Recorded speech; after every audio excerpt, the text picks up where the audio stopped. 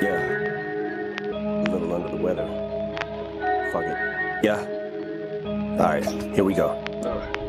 First I'm a shredder, burst like I had a personal vendetta. Words come together like birds of a feather. So I need a walker like Herschel. I'm better than all of you fucking little twerps put together. But I'm not trying to be controversial, I'd rather talk about shit with the purpose that matters. Like who had the second best verse on Forever. Now I got a riddle.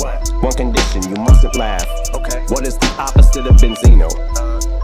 A giraffe. Go with his neck, how the fuck is that? How can I go with something he doesn't have? Arms so short he can't even touch his hands when they're above his head doing jumping jacks.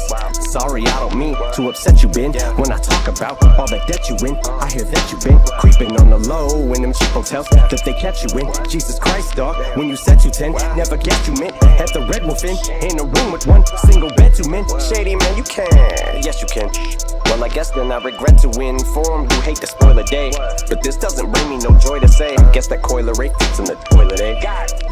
Damage due to flows, collateral I suppose. Got pointed like mine in Sandra Bullock's nose. Head and bullet holes, have you full of those? You'll catch a stray like animal control. Plan a funeral, I'ma probably have to plan a funeral. Logical exams, once again, it is off into that damn padded room I go. Right toward the asylum of the psych ward, because I strangled you with a mic cord. Because my fucking mind's morbid, I'm on life. Pegasus, my high horse, and I'm fly.